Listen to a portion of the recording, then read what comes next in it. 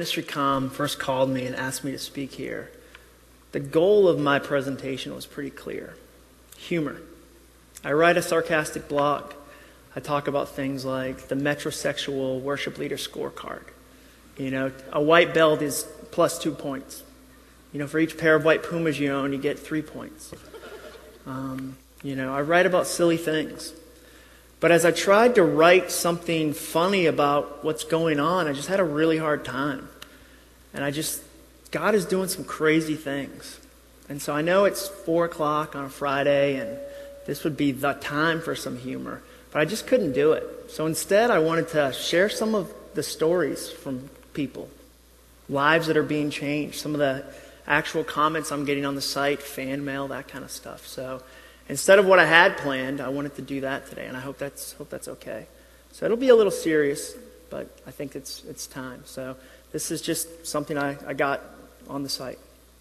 Dear Jon, you are one of the most boring writers I have ever read in my entire life. Your attempts at humor are almost as pathetic as your grammar. Personally, I think you should kill yourself. Please let it be known that you are as boring as Ben Stein on lithium. Please refrain from ever wasting your time writing again. Can you feel the love? Just the embrace of culture wrapping around me tightly. The funny thing to me about that comment is that it was on a really controversial subject I wrote about, kind of one that's tearing the church apart right now. I was about VeggieTales. I wrote a post called Baby Crack and VeggieTales. And Baby Crack is obviously a reference to Baby Einstein, because if you've ever had a kid, Baby Einstein is in fact Baby Crack.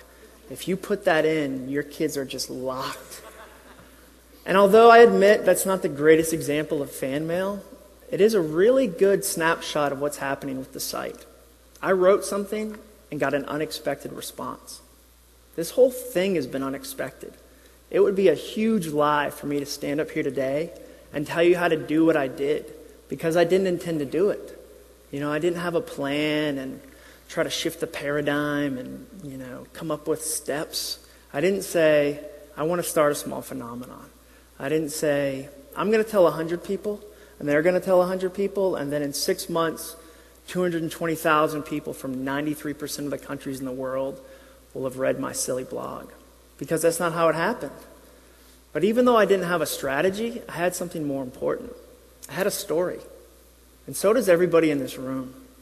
You know, whether you want to start a church or a ministry or a blog or a conversation with a friend, you already possess the most important thing when it comes to small phenomenon. Your God-given story.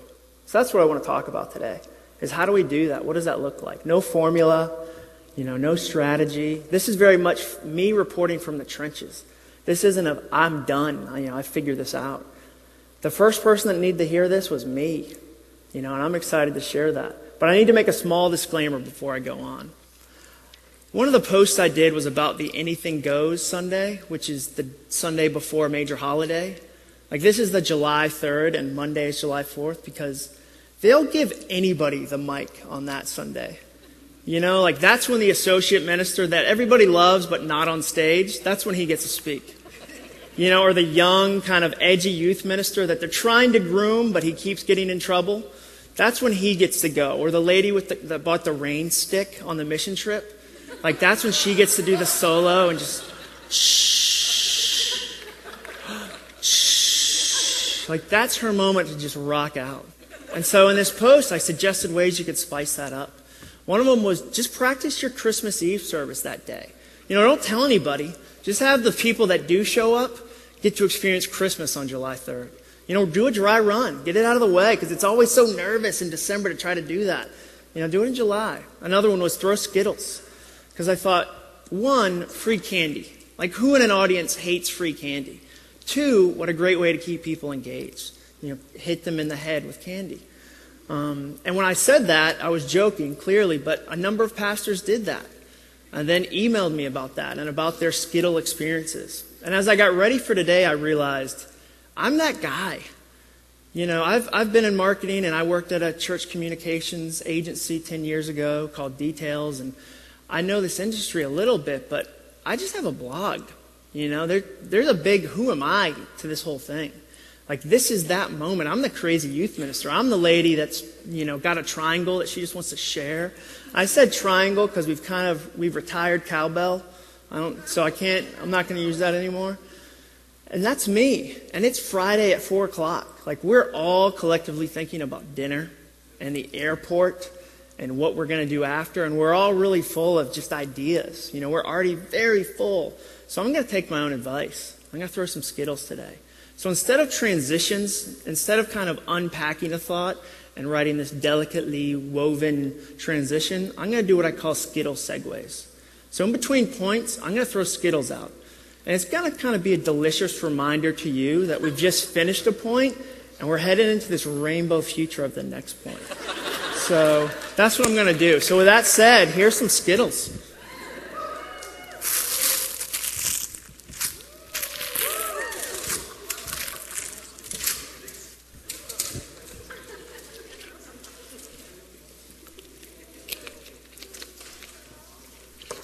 The first idea about telling your story is tell your own story, not somebody else's. You know, my first 8 drafts of this presentation sucked. They were sucktacular. And the reason was, when I sat down to write this, I didn't write my story. I wrote what I thought a good Christian speaker would say. You know, I go to North Point, so I started trying to channel Andy Stanley or Erwin McManus, and I got all worked up, and I thought, I'm going to need one of those little table and chair combos that come from IKEA or something. Like, I don't know where you get those, but they're hip and they're sleek.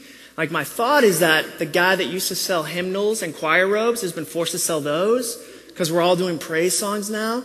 And like, maybe it's a 2-for-1. You get a fishbowl for the drummer and that little set. But like, where do they keep those during the week? Is it a special chair? Or the other chair's jealous? And I just started going through all of this and writing a story that wasn't mine. And it used to happen with my writing all the time. I remember about a year ago, I gave my wife a copy of a chapter of a book I'll probably never finish, because that's what we do. And she read it in our kitchen, and she said, "It's well written, but I think the whole thing's a lie," which is awesome to hear in your kitchen from your wife, by the way. Yeah, she's really been gifted with honesty as of late. But you know what? She was right. And the scary thing is, she's not alone. You know, our culture right now has such highly tuned lie radar, you know? Like, they can spot what's fake and what's true so easily because we've given them so much of what's fake. You know, in our advertisements, you know, we have advertisements for candy bars that tell women that they're going to give them a moment of serenity if you eat this candy bar. It's nougat. And I love nougat. You know, it's fun to say, nougat. That's enjoyable. It's fun to eat. But you're asking an awful lot of nougat to give you a moment of serenity. Or motorcycle ads for men. How many times have you seen a motorcycle ad where it's freedom and your manhood and just unleashing who you really are lies in this motorcycle? But that's what we tell ourselves with our advertising. Or our entertainment. You know, Flavor of Love and The Hills and Heidi and Spencer and all just this swirl of fake. You know, if you ask me right now, what's the easiest way to stand out? Be honest. You know, if the whole world is over here being fake, be honest. And the cool thing is that that's not us getting onto a trend, even though I think we're going to see honesty come back in the forefront. That's us doing what we're called to do. As communicators, as Christians, we're called to live the truth and be the truth. You know, and that's really cool. And when you do that, when you start to tell your story honestly, you start to learn some cool things. One of them is that honesty is more important than talent. And that's hard to hear. It's hard for me to hear because I worry that I'll say that and then there'll just be more Jesus junk. You know, I'll encourage people to create more Adidas becomes ad Jesus and stuff like that. But I really think it's true. And the reason it's true is that we right now as a culture have access to more talent than we ever have in the history of mankind. Think about the mediums that have bubbled up good stuff to us. You know where your favorite blog writer was writing 20 years ago? In their diary. You know where that band you love that you found on MySpace was? They were in their garage. You know, that short film director you love on YouTube? That lady was in her basement. But because of the medium changes, we've been exposed to a ton of talent. But nobody in this room would say that in the last 20 years, our honesty has increased along the same path as our talent. And so right now, the talent pool is really full. There's a lot of people in that. And the honesty is really empty. It's really empty. So don't wait on talent to tell your story. That's often one of those things that stops us is I got to be talented enough to tell it. No. Start with honesty and see what God does with that. And the second thing that's really cool about honesty is that it's contagious. When you tell your story, other people jump in too. One of the things I like to talk about on my site is my experiences with Christian counseling. Because there's still kind of this stigma that Christian counseling is for really messed up people, which is funny because it is. It's just that we're all really messed up. And I've gone to 4 different counselors in the last 10 years, which makes me kind of a pro. I've developed really good counselor lobby etiquette. One of the things you shouldn't do is kind of play that game where you sit there and try to guess what the other guy is in there for. And you're like, oh, eating disorder? No. Marital problems? Oh, what's he in here for? Don't do that. Focus on the magazines, which are going to be horrible.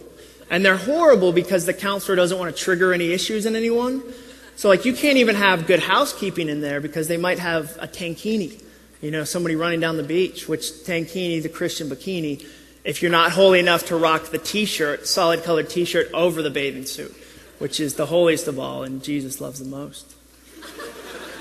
But so you're going to have these horrible magazines like 1987 Yachtsman, because unless you have a nautical problem, that's not going to have somebody in the counselor lobby going, oh, this is triggering me. And when you call up, don't tell the secretary your junk. She'll say, hey, what's this appointment in regards to? That's not the person you spill your story to. Just say stuff, life, just want to be better, that's great. Or if we see each other and you recognize me from the lobby and we're across the hall at Walmart, you don't have to yell. We're good. You don't have to be like, how are those dad issues? Are you unpacking your stuff? Are you using I statements, not you statements? How are your boundaries? Good? Okay. Little ear, tug. I'll know you. We'll know each other from counseling. That's fine. And as I've shared that, other people have jumped in with their stories too. Because what happens is when you go first with your story, you give everyone in your community, in your church, in your blog, the gift of going second. And that's huge. That is gigantic. Because it's so much harder to go first, and it's so much easier to go second. But that's what we have to do. We have to give people the gift of going second. And we have to throw ourselves on the honesty grenade and tell our own story. Here's some Skittles.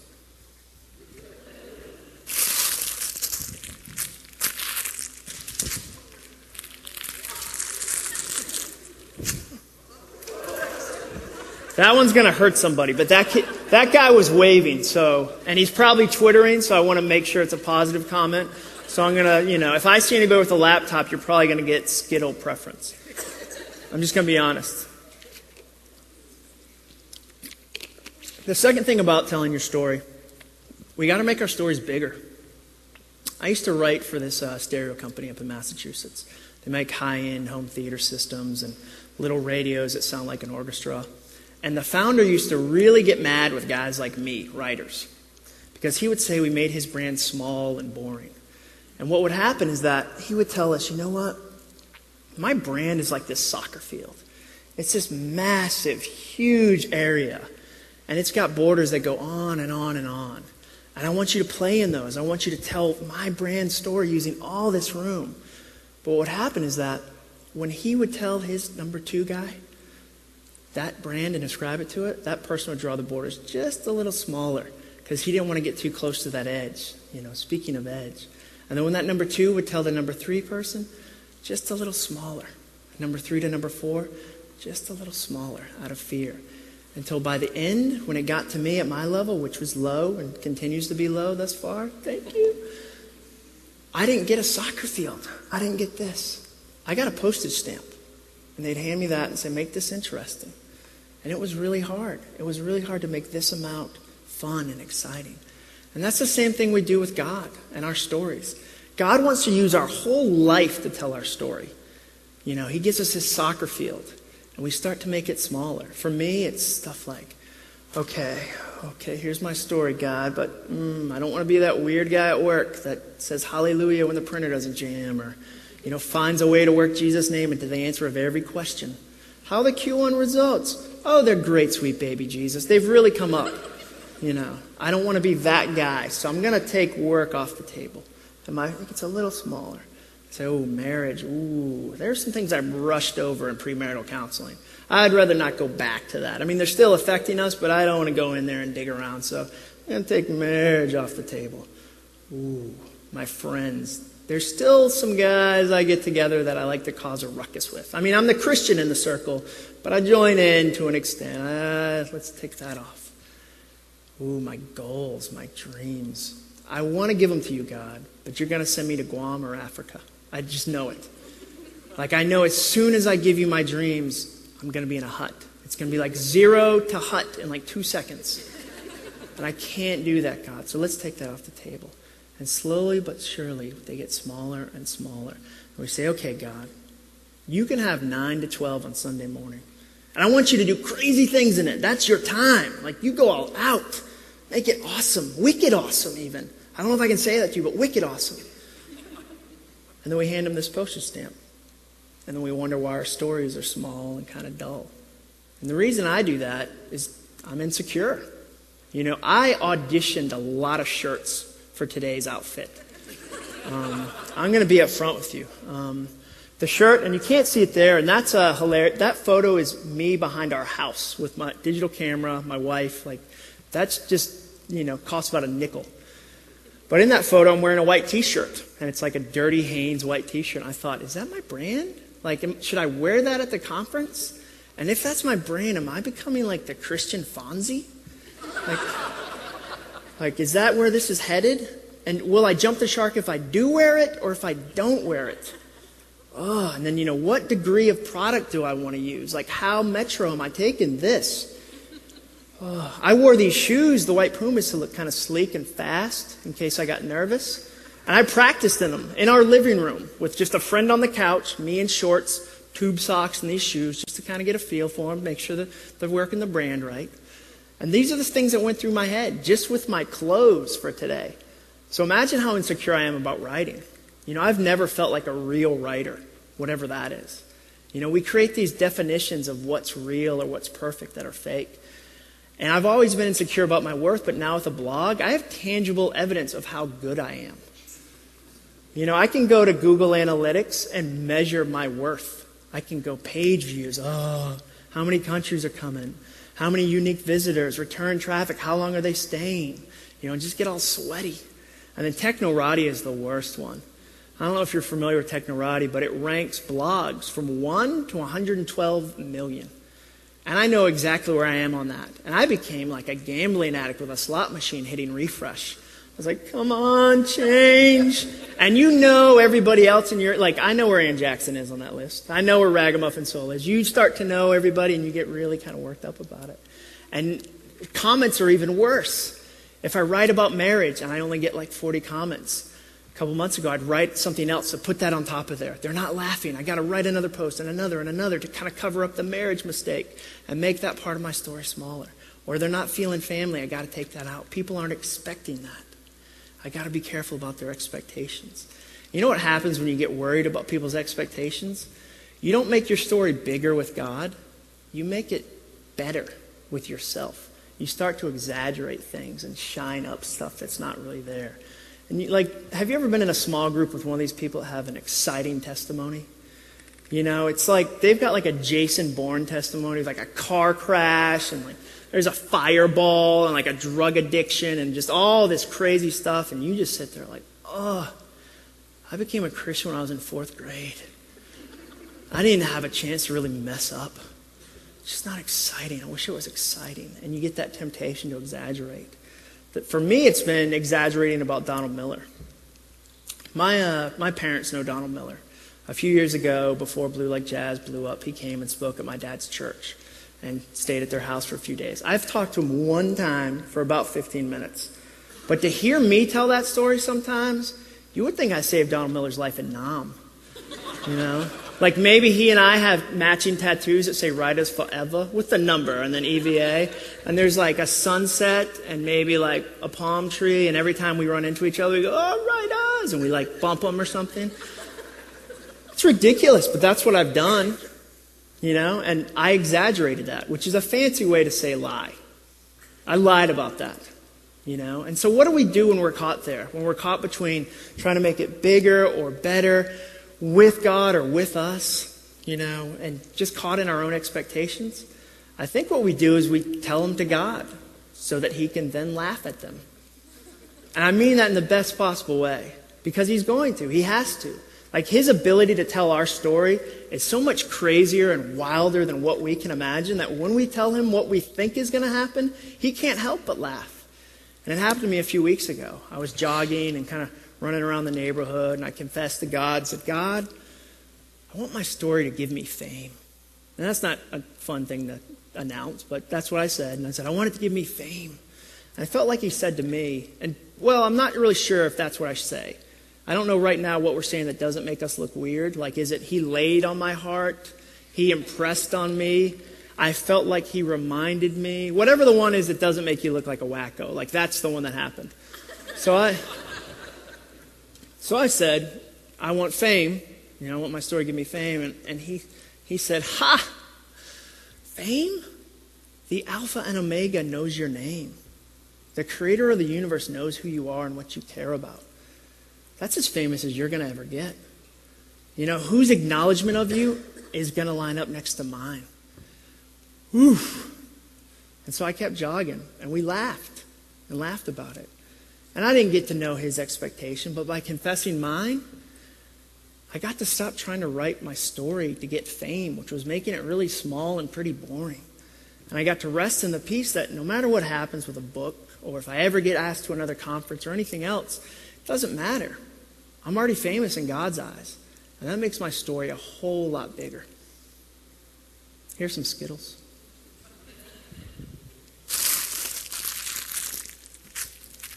Oh, you're asking an awful lot, Brian. Oh. Whoa.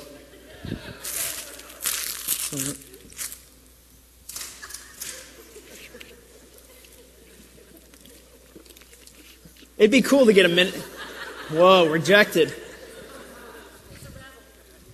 Yeah, ooh, God hates that. I'm saying. Yeah. I'll pray for you. These were to bless you, but apparently you don't want blessing. The third and last idea about telling your story is that you have to get messy. You know, the best stories, the ones that travel faster than gossip, the ones that light people on fire and communities on fire, they're messy. They're sloppy and complicated and ugly and beautiful and all these things wrapped into together. And the fastest, easiest way to get there is to invite other people into your story, because you lose control of it. I mean, ultimately it's God's story, but you really tangibly lose control when you allow other people to jump in the conversation too. And that's not easy. I mean, for me, that's an ego thing. Like, I want to be the funniest guy in the room. You know, I want to be the most insightful, you know. And so early on in the blog, I realized a lot of the comments were funnier than the post I had written. And that was a tough pill to swallow at first, you know, because I thought, hey, what about me and my needs and weh. But I realized that I needed to invite other people in so that they could share their story. And so I started to do that. And I started by mentioning that people should read the comments. And I started copying and pasting them into the posts. And then I started writing open-ended posts. And one of them that I did where I invited people to tell the rest of the story was about sound guys and girls. I wanted to kind of celebrate one of the most unappreciated people in the church, the sound guy. You know, because they have one of those jobs that if it goes well, people don't notice. But if it doesn't, everybody does that thing where they turn around and look at the sound booth.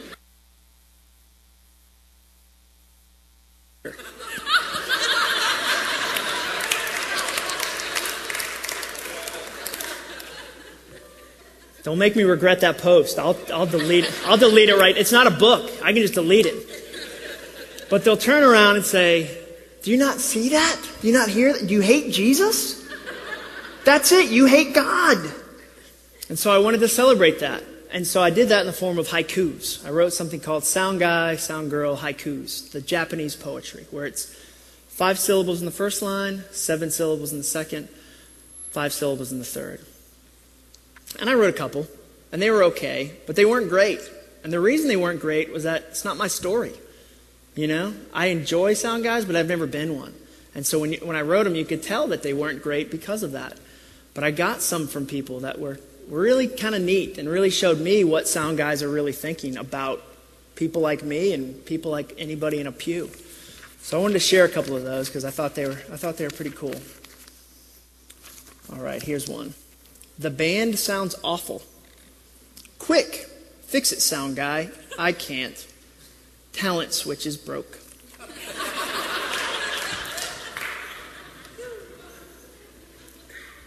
The guitar was loud?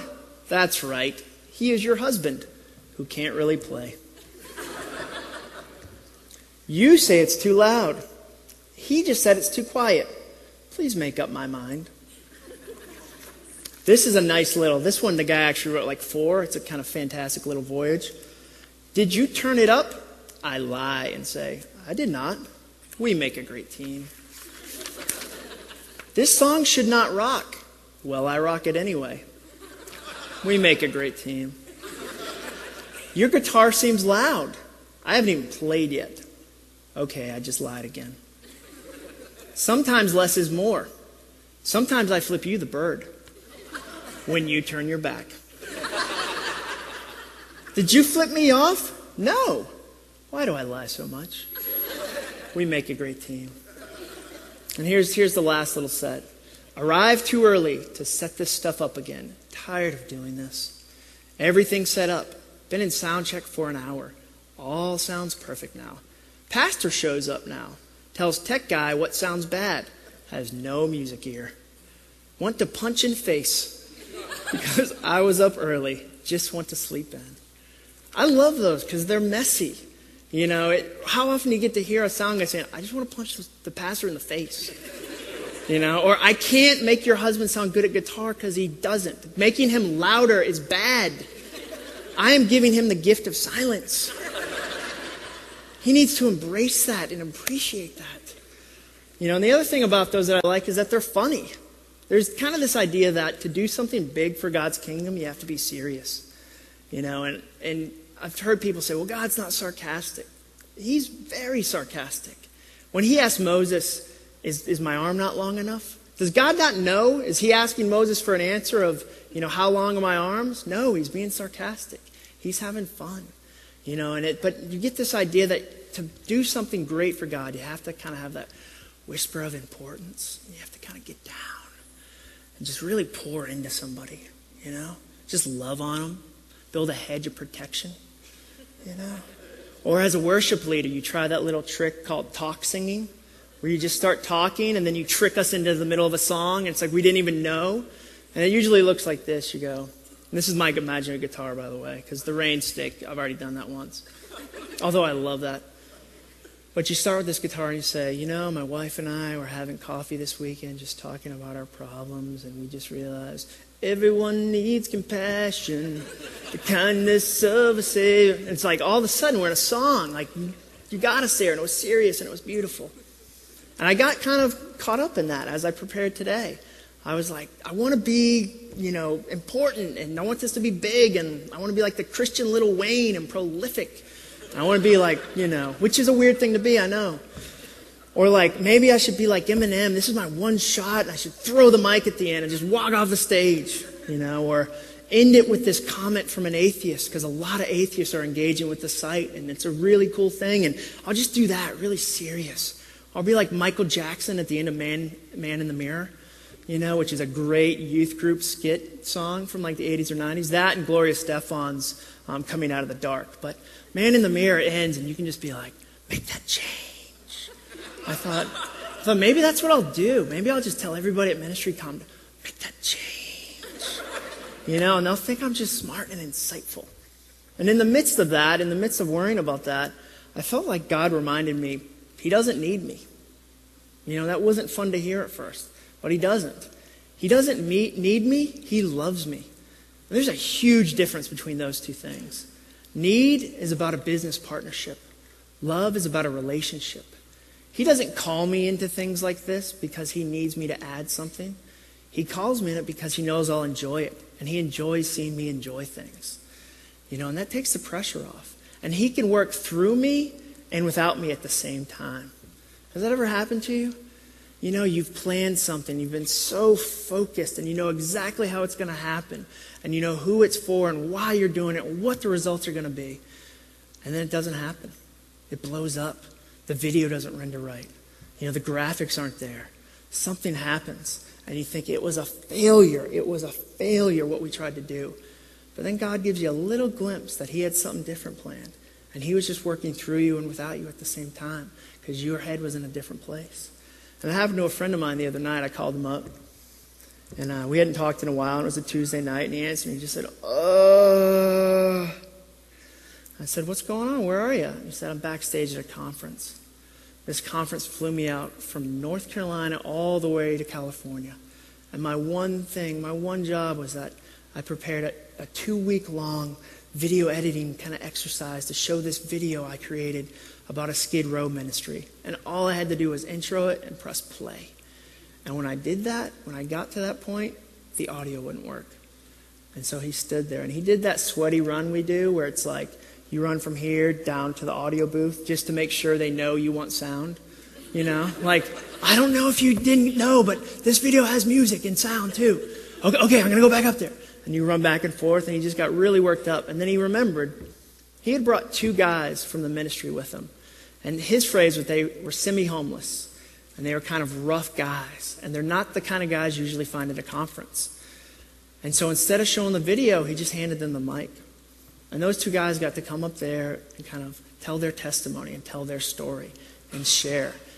And even though it was only 20 minutes away from that horrible feeling, he said, I almost wonder if that's what God wanted all along, was to give those 2 guys a venue. And I should have just rolled out the carpet for them right from the beginning. Does God always work that way? I hope not. I think that, the soundboard can be the devil's playground. But will he mess up audio if that's what he wants to do to tell his story? Without a doubt. Because it's his story. We just get to enjoy it and be messy, which makes it a lot more fun. Here's some Skittles.